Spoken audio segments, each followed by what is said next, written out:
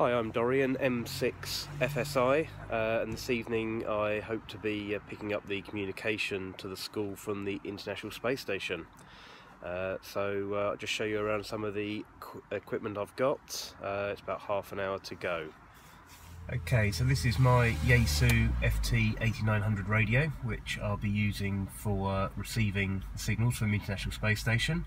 This is the antenna I'll be using. It's a directional antenna, a yagi, which I've made myself.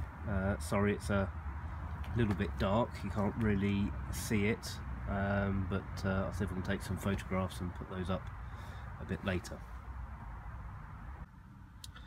I've also got on the laptop this tracking software called Orbitron, and so I can see exactly when the satellite's coming.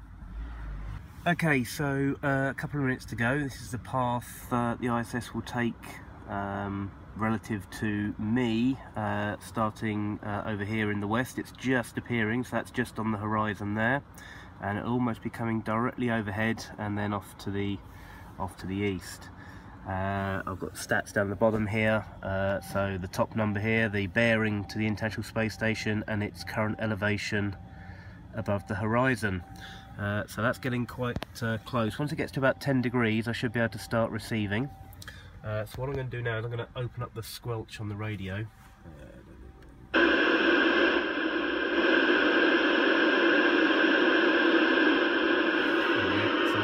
we should capture the whole thing. So here goes.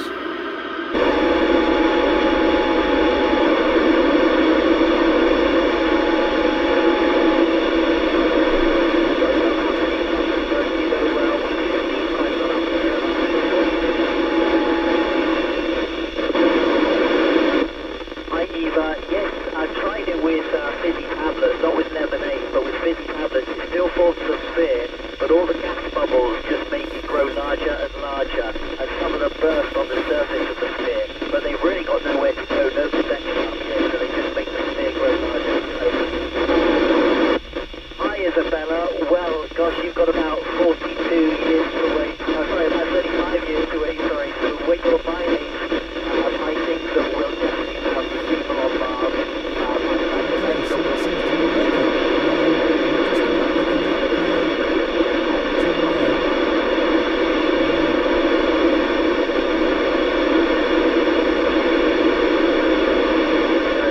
I'm ready for your questions, over.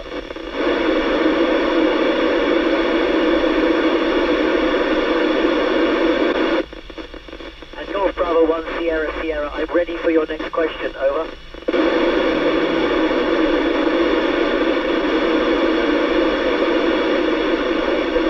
Well, about 35 years to wait, and I think it's going to be really exciting then. I think we're going to be having people on Mars. We'll have a permanent habitation on the moon.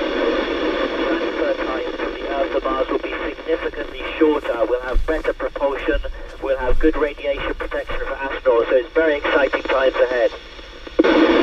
That's a great question, Rosa and Millie. After our spacewalk, we just had to kind of monitor ourselves for 12 hours or so to make sure that we didn't have any decompression sickness symptoms. And once with that kind of 12-hour period was over, then we were all okay. That's fine.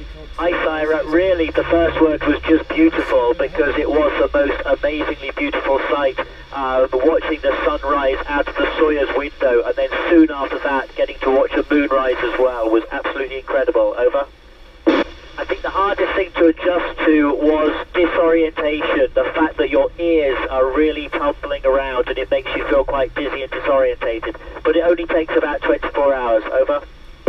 Yes, Elizabeth, I think probably leg muscles, although we do work out each day, so there's not too much of muscle mass reduction, thankfully. Over. I think the biggest inspiration to travel in space was probably a NASA astronaut, Bruce McCandless, and I saw him do his untethered spacewalk from the Space Shuttle Bay, and I just thought that was an amazing feat. Over. That's a great question. They're very similar, but I think up here you do feel more isolated from planet Earth. Even though when you're living under the ocean, you know, you're still isolated and you're still in a dangerous environment. But up here you definitely feel a lot more distant from planet Earth. Over. Hi Hi Kitty, well for future astronauts I think you really just have to focus on doing the things that you love doing and being as good as you can at them. That's the best advice for any astronaut really, is just be as good as you can at what you're doing. Over. That's a great question, Yasmin. In zero gravity we don't have to work against gravity, so you could use a lot less force if you like, and then that doesn't impart temperature onto the metal, so you get a much purer burn and you can cool it to lower temperatures. Over.